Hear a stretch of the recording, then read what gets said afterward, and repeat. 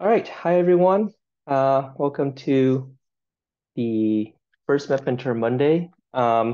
So we do this series with the hope that we can highlight some of our past experience, tips that we wish that we know before going to medical school, things like that. So before introducing our esteemed panel, I'd just like to set up the discussion for this Map Mentor Monday, and then we'll introduce them. So today is more like an overview for the path to being a pre-med, which is a very long and very difficult one, but we're here to help you. So just to highlight some of the things and maybe the themes that we might discuss later. During this talk and as well for the other session as well, we'll have topics on academics requirements, which for those of you who go to UCLA, there is this worksheet that you can visit on our website. For people who don't go to UCLA, this can be a great reference guide for you as well. The requirement stays mostly the same. There's some variation, like some school require biochemistry or some school require psych or soc, but that's really depend on your medical school of interest. And then there's also extracurricular activities we will briefly touch upon today as well. There are three different topics that we always think about when we select our extracurricular activities, which is research, clinical, and non-clinical. And on top of that, there's also MCAT and then gap years. And then when applying, it is a very intensive endeavors, as you can see here. It actually start a year and a half before matriculation. So you have to start thinking about letter of rec, essays beginning of January, and then applications is June, July, August, but mostly the essays are due. Then interviews, decisions not happening until, well, I mean, for some people it will happen really early, like October, but for many it might not happen until March, April, May of the following year before starting medical school in August. So with all of that, there's resources that you can utilize, your major or minor counselors. At UCLA, we have pre-health services and our websites here that you can always visit, family and friends, and also if you don't go to UCLA, be sure to talk to your school. So with that, let's introduce to our panelists right here. I would like to love to know your name, where do you go for undergrad, what's your major, do you take any gap years, and what's your current status at UCLA? So go for it. We'll go in alphabetical order by last name. So Mario, you're first. Cool beans. Good evening, everybody. My name is Mario Eusebio. I am a current MS1 in the UCLA Prime LA program. I was a community college student, so I started out in community college at Diablo Valley College, and then I transferred over to UC Berkeley, and then I graduated with a degree in integrated biology.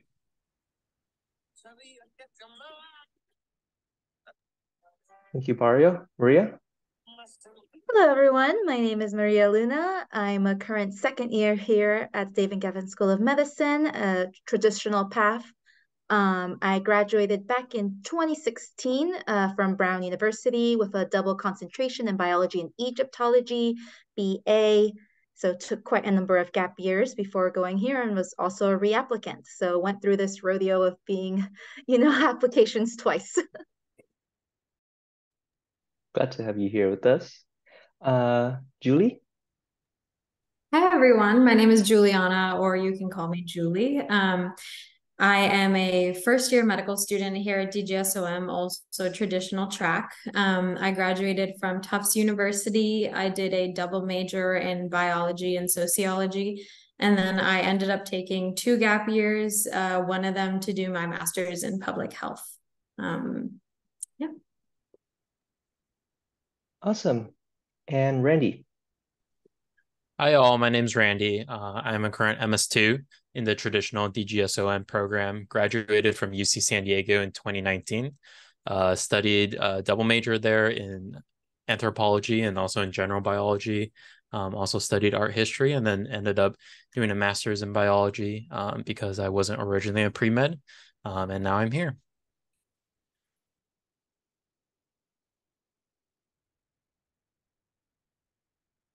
All right, thanks everyone. And I'm Nguyen. I am currently in my research year between third and fourth year, and I will be the moderator. So let's first talk about the big umbrella topic first. Many people want or is curious about when do you know you want to be a pre-med? Is there a certain experience that led you to where you are at? So this first question will be open discussion. So please feel free.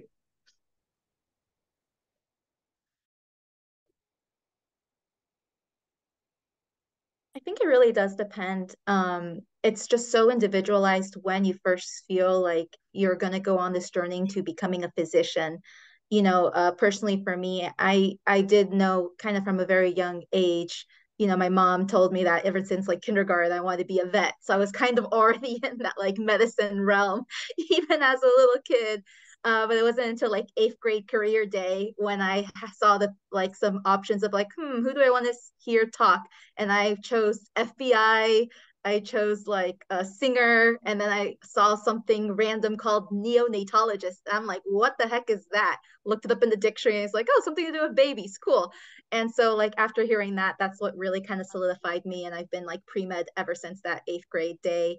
But things happen. So it's like when I went to college, I went to the East Coast for the first time. It was like being outside California, the culture shock. So it's like when I was there, I knew, okay, I'm going to do like pre-med rec stuff, but I'm not going to really do any clinical experience or anything like that until I come back to California. And that's when I took all my gap years and like solidified all my things.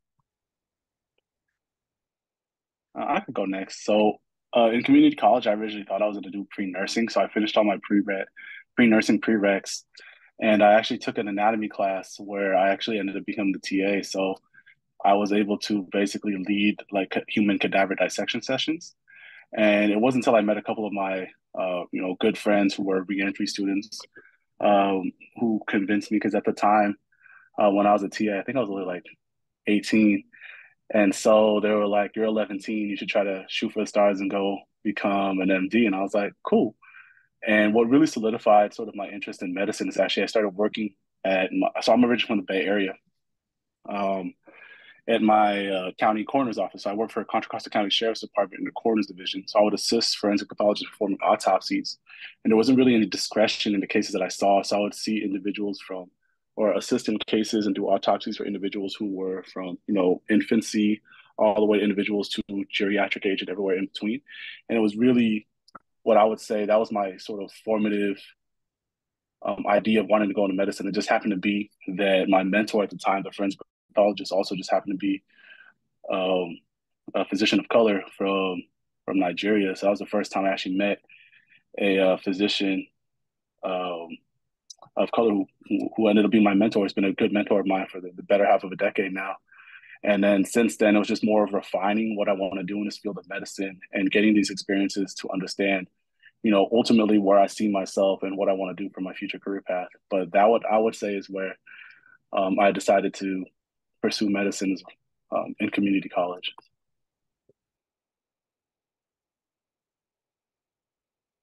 I can also talk a little bit on that. Actually, similar to Maria, I was really interested. I like always wanted to be a vet when I was a kid.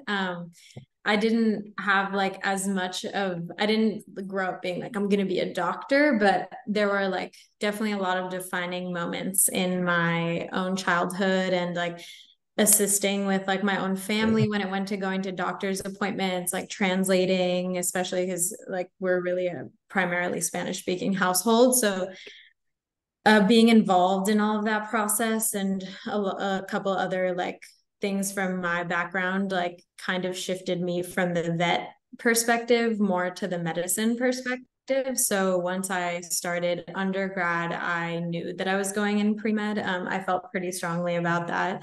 And like went and did my requirements that way. And like kind of solidified it more as I also found mentors, like different interests, and also people who were like along for the ride with me. I could add in a little bit too. I think really for me, it wasn't one particular event that sort of made me realize that, yes, I want to be a physician. It was sort of a culmination of just life experience. I mentioned earlier that during college, I had not originally planned to be a pre-med. I was sort of just exploring different things because I had no idea what I wanted to do with my future. Tried a little bit of engineering, tried a little bit of consulting, tried a little bit just, everything all across the board. And just really found that I wasn't fully satisfied by anything I had tried. There's always just this part that was missing, and I didn't know what really it was until I sat back one day and sort of thought about, all the things I'm sort of involved in and all the things I'm passionate about. Always wondering, why is healthcare so difficult for folks to access? Why was it so difficult for family members to access? And then realizing that maybe I wanted to try and, step into that world and try to do what I can. And so started to do a couple of different things, whether that was research or clinical experience, and then ultimately added all of that together and realized that, yes, medicine is what I wanted to do, even though it would take a little bit longer to get there.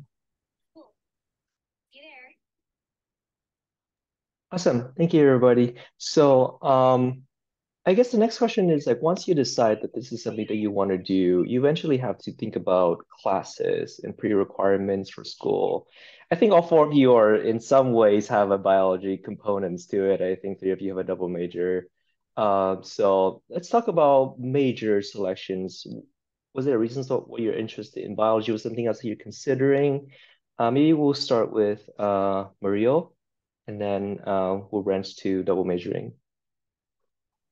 So initially, actually, when I came in to transfer at Cal, I was a double major in applied mathematics and molecular and cell biology. And so I took, I think, biophysical chemistry and abstract algebra in the first semester and said, peace out to applied math. And I didn't do so well in biophysical chemistry because it turns out I didn't actually take my physics course at community college, so I had to take it in Cal. They didn't actually tell me that I needed physics for it's in the name, but I just thought that it'd be okay. Did not turn out okay, and so I actually didn't want to repeat biophysical chemistry at Cal, so I ended up looking for the next best thing, which was integrated biology, which would allow me to basically progress through Cal with the least amount of uncertainty is the best way that I could put it.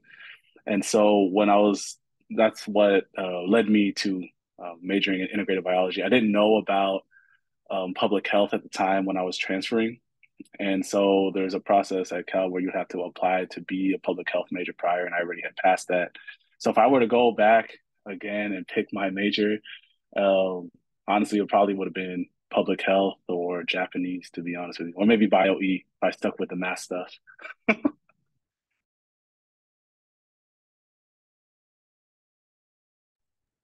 I suppose for me, if I could go back and do it again, I honestly just would have stuck with Egyptology to have fun. Because that's like the thing with Brown. It's like you can kind of do anything. It's like there's very few requirements needed to actually get a concentration.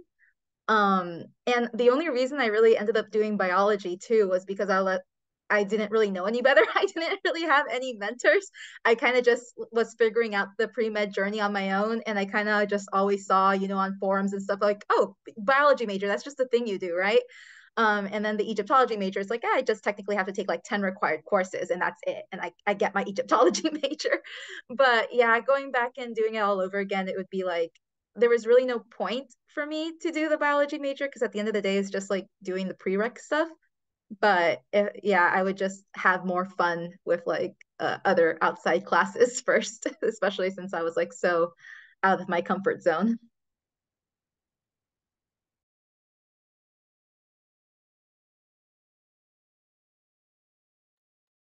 I think Randy, Julie, you also did something in sociology, anthropology too, as well, right? Do you want to comment on those, and then what major would you have chosen looking back? Yeah, totally. I think I also agree with Maria that in the sense of like I really liked the understanding of science. Like I was really curious about the science piece, and also like I didn't know, like I went in and was like, biology sounds right, for a pre-med major. And it was interesting, but like and I was really curious about it, but it wasn't like my dying passion. Like I think it just kind of was something I settled into. And then sociology was actually what I found interest in as I went. And it was like came from like a passion standpoint a little bit. More so like I took a medical sociology class that they offered at my school, and that was a big like eye-opening moment for me where I was like, okay, this is a really cool, I really like connecting with people. I like understanding populations. Like I like knowing more about how our like world works and why these communities are a certain way, why we're a certain way, you know. And I found a lot of like interest and passion in that. And so I really stuck on to that. And it worked out really well. I mean, my biology major also, what was useful was that it helped a lot with the pre-med requirements because a lot of the biology requirements overlapped with the pre-health requirements. And then the sociology piece, I mean, there was some navigating there because there was no overlap. Like it'll be useful a little bit for your MCAT, but like there was no overlap with bio or anything else. So it was like completely separate career with a lot more classes. But I second the fact that like yes, definitely like pre-med is something cool to get a head start on and do, but also like take this time to be curious, like take really fun classes, like take really weird stuff, like stuff that like you find entertaining, like stuff that you're passionate about. That's kind of how I stumbled upon sociology because I had never really if someone had asked me what sociology was back then, I would have never known, you know. So I really enjoyed it that way and it worked out well. Yeah, I guess similar for me. At UC San Diego, we sort of have to choose a major by the end of our second year. And at that point, I had not decided what I wanted to do. I knew I didn't like math. I knew I didn't like computers. Um, didn't love English lit or anything like that. And so I was just struggling really hard. Remember taking a class in anthropology and how much people talked about monkeys, and I love monkeys. So I just thought that was super fun. So I decided to be an anthropology major. Turns out that we, would spend literally days of each week at the San Diego Zoo, just staring at monkeys. So that was great and so much fun. And also really cool because it introduced me to global health. From that perspective. And sort of from global health, I started thinking more about health in general. And then ultimately picked up a biology major just because I was still at the end of graduating. I didn't really know if I wanted to go into medicine, but I knew I loved teaching. And so I originally was going to do a science education minor, and biology sort of fit in well with that. Ultimately didn't do well in that. And so that sort of led into me pursuing a master's in biology and trying to do more work there. But I fully agree with what Mario wrote in the chat. Absolutely do not feel like you have to major into sciences to be pre-med. Actually choose what you like. If I could have gone back, I would not have done the entire biology major. I would have just done the prereqs.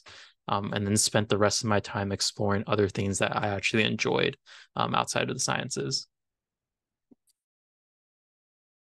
So it seems like the idea is that instead of trying to fit it into this mold, you just do one major and then have time to do something else while also completing the pre-med requirements, which I mean, it's a lot, but as long as you enjoy what you're doing, right? But what about for people, maybe this is more of a biased question because I came from engineering school. So for the people who are dead scared of topics like chemistry, mathematics, engineering, there's always discussion about GPA, how they might not be too favorable, but then if that's something that they really enjoy, what is your opinions on doing a topic that and maybe difficult, but maybe very interesting to the students? What is your thought on that?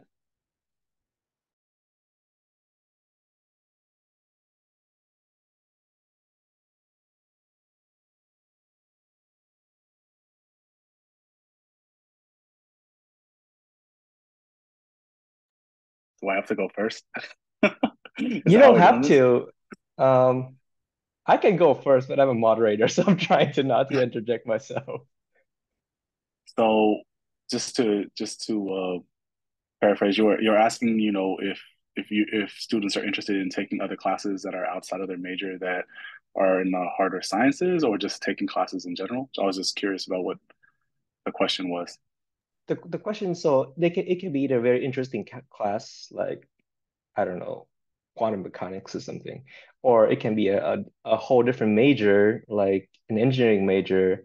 Um, so what is your opinion on class selection or major selection when it comes to like GPA, path to med school later, and things like that? I would highly suggest, now that I understand your question, to take classes that you are, really interested in. Probably one of the classes that was really interesting to me that I took was actually not even in the sciences. It was I think it was Introduction to Health Policy and Administration. And it was something that was completely, not in the sciences at all, but more in the realm of public health. And it actually taught me more about the medical field and gave me a better understanding of what goes on a more macroscopic level, and helped me understand, like when I was working in clinics and I was working with different allied health professionals and providers, like for example, like how insurance works, how doctors get paid. It really gave me insight into a different realm of the medical field that they're not going to teach you, I mean, in medical school. And you either learn that through experience or you take classes like this. So in regards to taking those particular classes, especially for the science classes, um, choose the ones that you're really interested in and just do well on the pre-med prereqs. Like any of those upper division science courses that you have to take, right? They're important, but the main thing is to do well on your pre-med prereqs.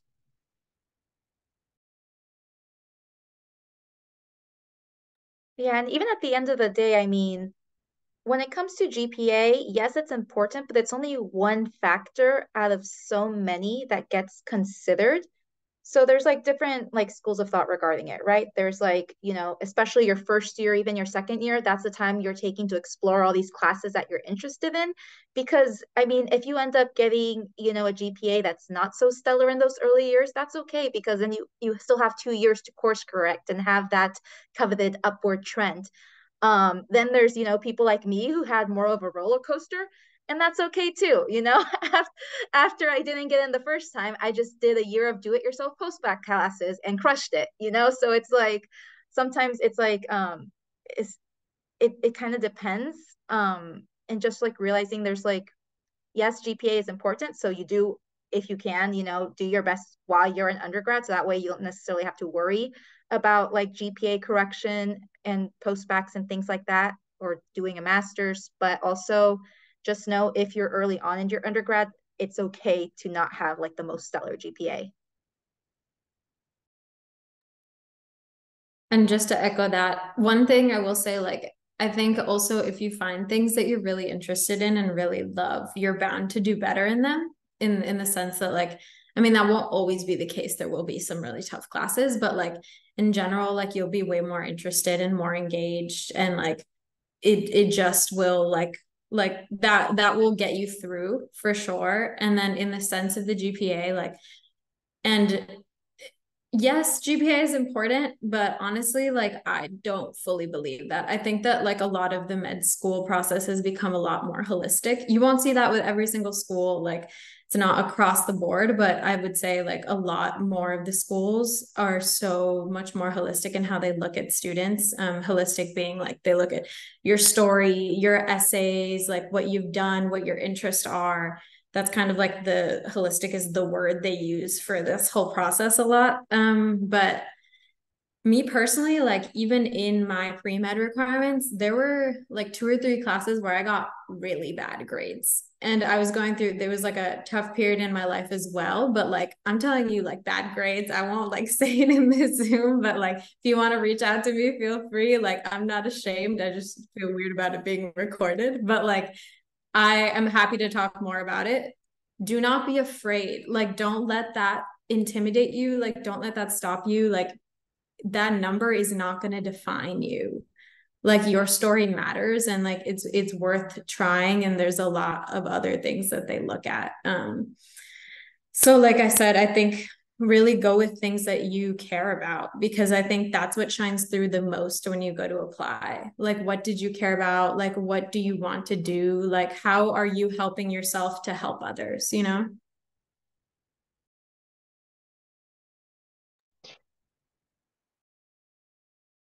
Yeah, I agree full-heartedly with what Julie was saying, especially with grades. If grades was the most important thing, I would not be sitting here today.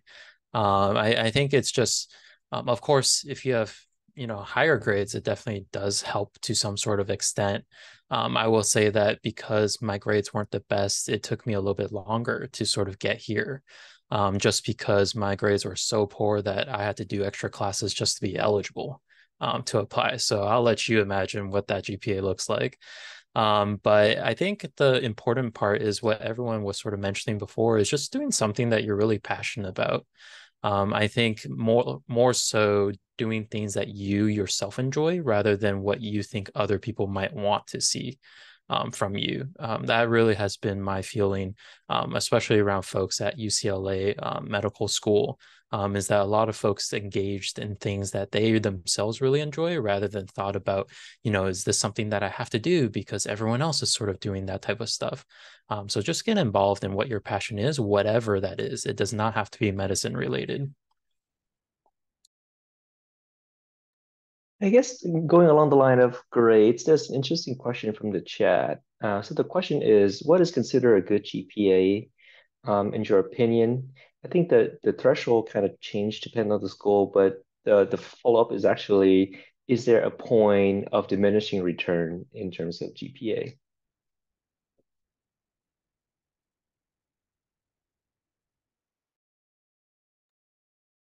So I'm gonna say for all of you who are still undergrads that are still here, like academic remediation is the most expensive thing that you're gonna have to do postgraduately. So if you don't do well in your undergrad right now, it just means that it might take you a little bit longer to, apply to medical school and get that particular GPA. I'll be real. I don't mind if this is recorded. My first semester at Cal, I got a 1.35 or some crazy stuff like that where I was put on academic probation. So that means that I had to spend the rest of my time at Cal turning that 1.35 into something. I graduated with a 3.01, which is still, not at that particular threshold. So I had to take multiple classes at UC Berkeley Extension to boost up my GPA. And that was expensive. Like those classes are not cheap. There was no financial aid once you graduate as an undergrad. So I was really lucky that I was a full-time employee at Cal where there was a sponsored tuition program at the time and I was able to take those classes. But if not, I would have been having to drop like 1,200 to 1,100 $100 per class. So if you have the ability and the time to do well now in undergrad, do it now because it'll add up. Postgraduately, there's no financial aid, and you're going to have to be taking out loans. And with all honesty, and if you're someone like me where finances was an issue and who had to basically work all throughout undergrad, right? That's something that you definitely have to take into consideration. So I echo what everyone is saying that GPA isn't a very all defining factor. There are multiple parts to your application that individuals consider to be, a good medical school applicant, but it is one of those things that will, get you in the door, right? And there are other ways to show that you'll be a good medical student aside from just academics.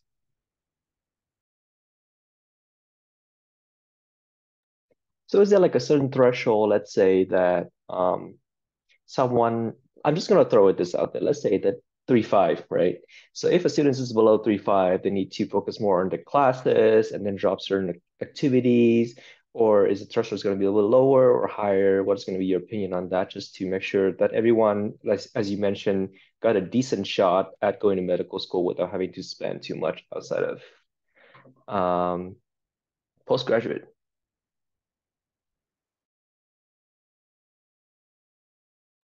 Is that a 3.5 science GPA or a 3.5 like overall GPA? Let's just say cumulative GPA. I would take that in a heartbeat. To be honest with you, like if you got a 3.5 and you're in UCLA, you're doing a pretty good job. You know what I mean? You don't need like a 4.0, right? And that's my 2 cents on it, right? If you could get like a 3.5, 3.3, right? As long as it's above a 3.0. If it is, then you might need to take postgraduate classes. Like when I took classes, when I applied the second time, my post-bac GPA was a 3.7. So it just depends on whether you want to put in that time after you graduate, whether you want to put in the time taking classes or actually exploring the medical field and refining what you want to do once you get to medical school. So it's just give or take at that point. Randy, since you also mentioned about classes and taking a post-grad, do you have any thoughts on a cutoff for that? Yeah, I definitely am no advisor, so I don't have the real answers for this. I think at the time what my sort of pre-health advisors or other folks around me sort of mentioned was, if you're sort of under a 3.3, maybe consider taking extra classes to raise that up a little bit.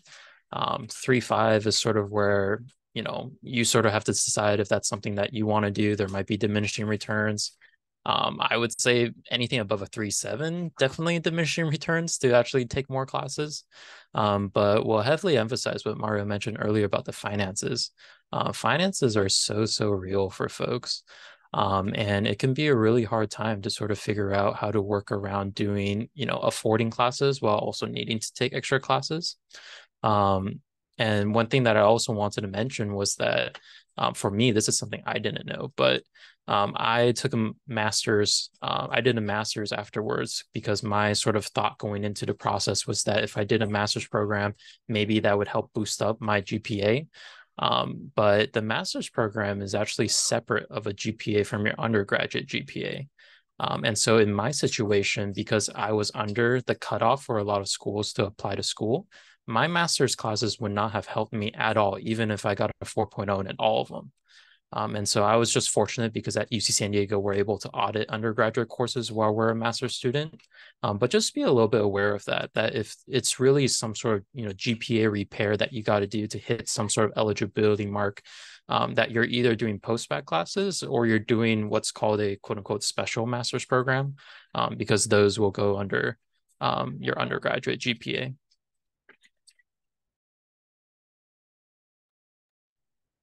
Oh, and I was just going to add real quickly, you also have to be careful when you're doing that grade repair to check to see what the policies are for each school, because sometimes they'll say different things like, oh, we do accept online classes, or we don't, just depending on like what their specific regulations are for like when COVID was happening and all of that, but some like might have rolled that back.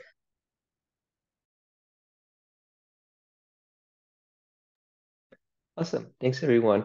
So we're going to bridge a little bit away from academics because I think we talked about how important the rest of the application is and the holistic package that medical school look at.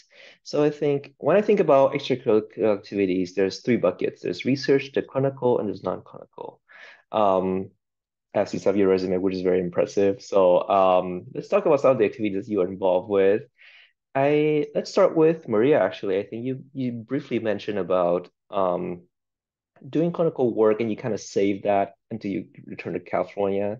Was there like a point where you think it may be beneficial during college, after college, you consider volunteering versus job in a clinical setting, and how it might impact your application to medical school?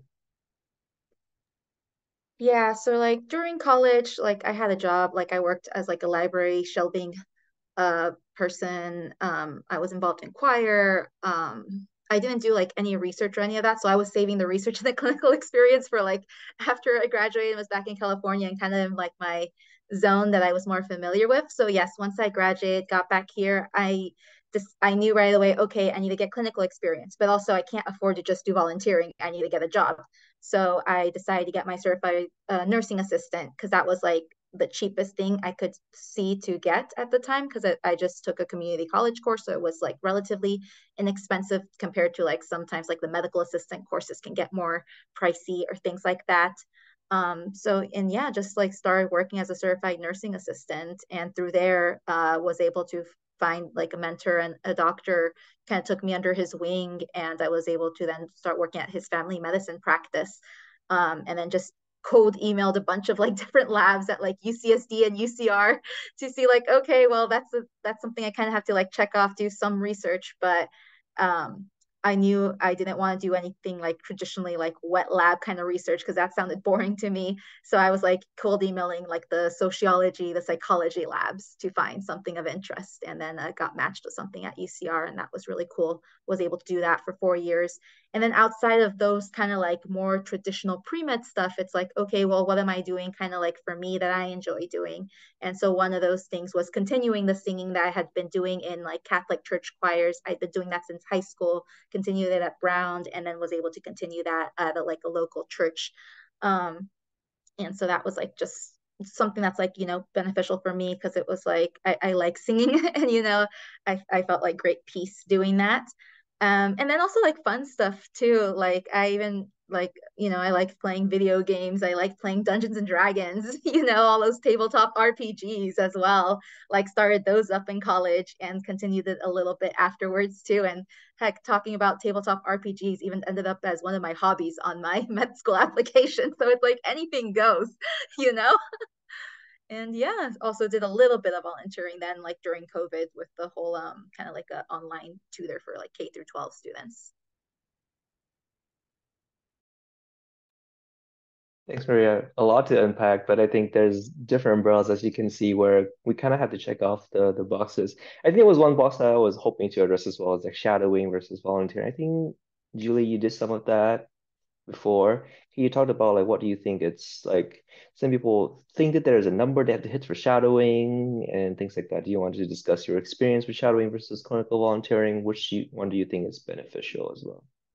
Totally. I think I also, like many of you probably feel now, felt that pressure of checking off those boxes, which is really difficult because I hope that you all don't limit yourselves to that, because there is a lot that you can do also in your personal interest that shows commitment and interest. I think the most important part with both like volunteering and shadowing is literally understanding what you don't like. I think it's even more important than knowing what you like, honestly, because you go in and it's much easier to be like, oh, not for me, And I think in terms of how it differed a little bit with the volunteering and the shadowing was, at least for me, like my undergrad at Tufts offered like a surgical shadowing program because that was something that I was super interested in through like during my undergrad, and that was a really awesome experience. It gives you a little bit of a different insight than volunteering because you're there almost to learn and to follow around. You're not really contributing as much, but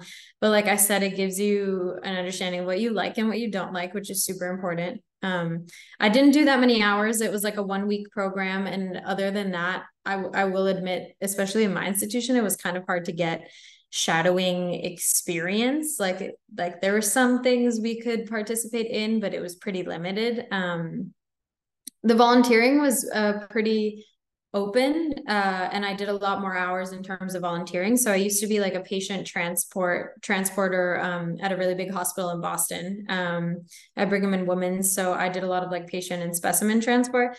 I would say that one to me was more personally rewarding. And also another way to see what I liked and what I didn't like in terms of hospital aspect, like in terms of working with patients, in terms of like seeing different specialties, like based off of where I would take the patients.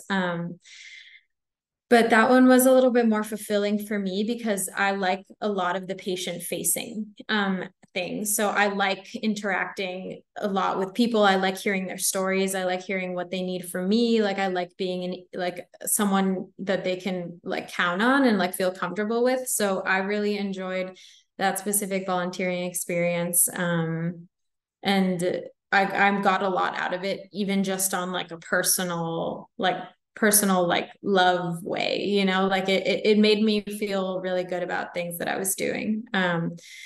So both are pretty different experiences. I wouldn't say like for that volunteering experience specifically, because I did other random stuff. That one was usually about 3 hours a week. Once a week, I would go in for my hospital shift. And then yeah, the shadowing program was a little bit more sporadic. It was like one week intensive that I did for like 40 hours because it was like a full week. So I don't fully know in terms of like how many hours you would need for either. I think what was most valuable for me was just understanding what I liked, what I didn't like, what I got out of it. And it helped me check off some boxes, I guess, to give me peace of mind, because I'm sure, like, I know I say that you don't have to think about the boxes, but I know everyone's thinking about the boxes because it's stressful. So if that's something that's for you, like I didn't do it in aggressive amounts of hours either. So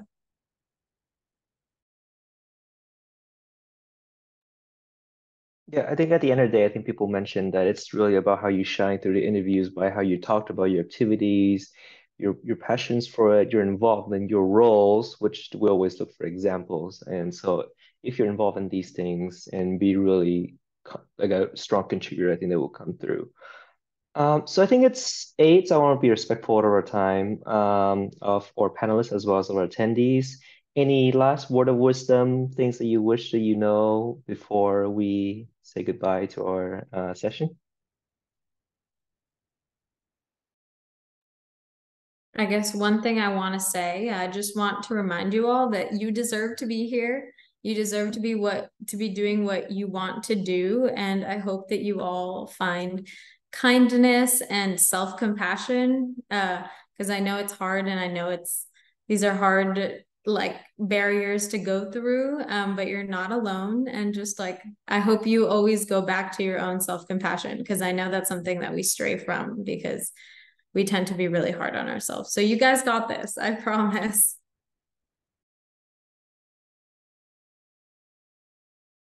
Yes, just know, like, if being a physician is what you really want to do, you're going to do it. It doesn't matter how long it takes or what gets in the way. Like, just stick to that goal. You know you'll do it. And I would also say, like, nowadays, take advantage of like social media. Medical students all the time are posting like a day in their life. So if you watch it and they say, "Hey, DM me," it's like, go ahead, take advantage of that. The worst they can do is just not answer.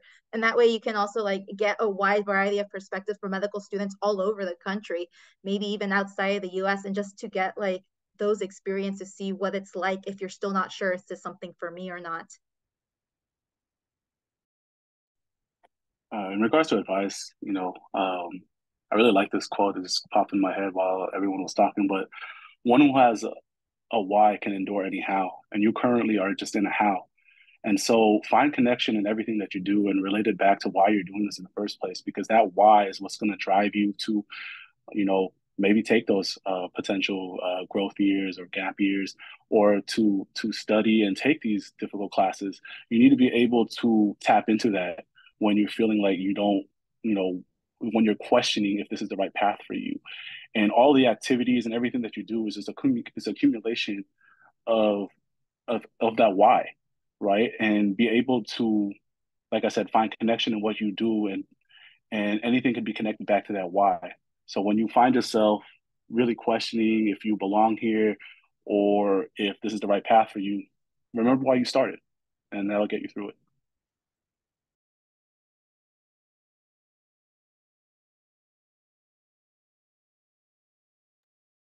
All right, awesome. Thank you, everyone. So I know this is a lot of information. It's going to be just the start of a lot of videos that we are going to have and discussions. So thank you, everyone, for being involved, and we look forward to chat with you guys during the next session of Mentors Mondays. Thank you to the panelists for your time. Greatly appreciate.